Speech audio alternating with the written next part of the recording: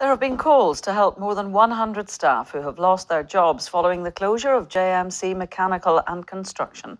The announcement was made last night. The County Down Company provided maintenance services to the housing executive and other social housing providers.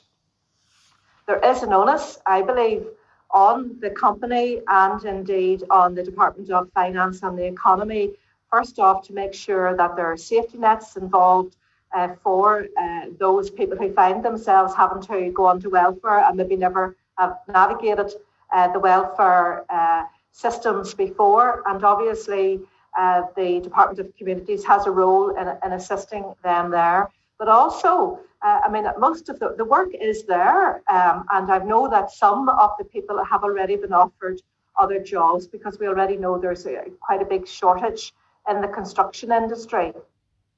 Police believe that they have saved lives after seizing over £1.3 million worth of illegal drugs in just over 2 weeks.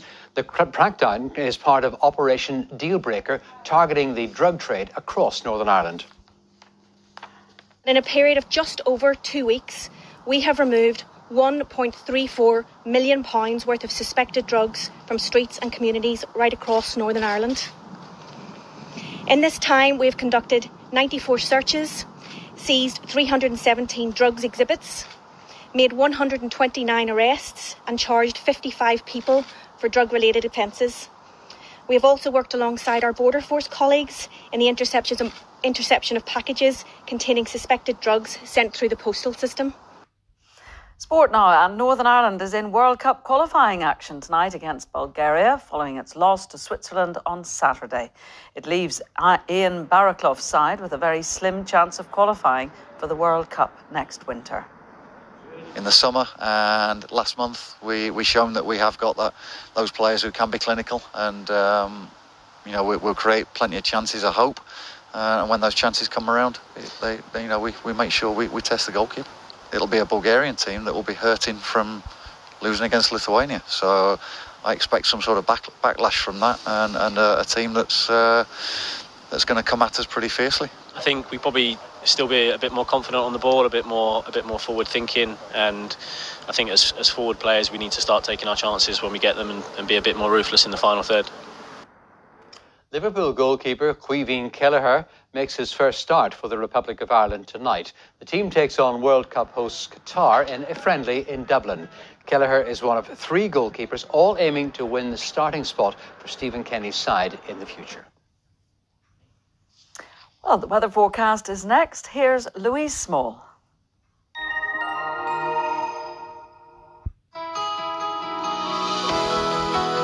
Now you're home.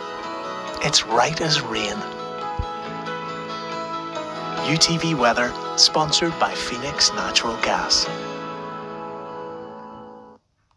Hello there, good evening. Most places stayed cloudy through today with just the odd isolated shower, and over the next few days it really is a similar story. Looking at the pressure sequence, high pressure's in charge of our weather, but there is a weather front just skirting around the edges of that high pressure, bringing cloud and patchy light rain.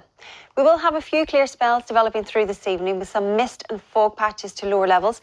It's going to stay dry overnight. Temperatures will dip under clear skies though, dropping to lows of 7 or 8 degrees Celsius, so not quite as mild as we have had recently. Wednesday will start off fairly misty and murky as that fog lingers through into tomorrow morning. As it starts to clear, we'll have more in the way of brightness, with a few sunny spells breaking through in the afternoon. Staying largely dry though through the day, with highs of 15 or 16 degrees Celsius, so feeling pretty pleasant in the sunshine. Across the rest of Ireland, it's off to a cloudy start, but it will brighten further south with blue skies for much of the day and highs of 16 degrees Celsius. Looking ahead, Thursday will stay mostly dry and cloudy. Friday is going to be a fresher feeling day with sunny spells, but it's going to feel that bit cooler. As temperatures dip, we could see the return of frosty nights from Thursday. That's very latest. Have a lovely evening. Home means more sitting back, snuggling up and relax. U.T.V weather, sponsored by Phoenix Natural Gas. U.T.V Live at 6 is shorter this evening because of the World Cup qualifier between England and Hungary. ITV News continues with Mary Nightingale. I'll be back with the late bulletin at 10:30. For now, from Rose, from me and the rest of the team on U.T.V Live, good evening. We'll see you again tomorrow. Good evening.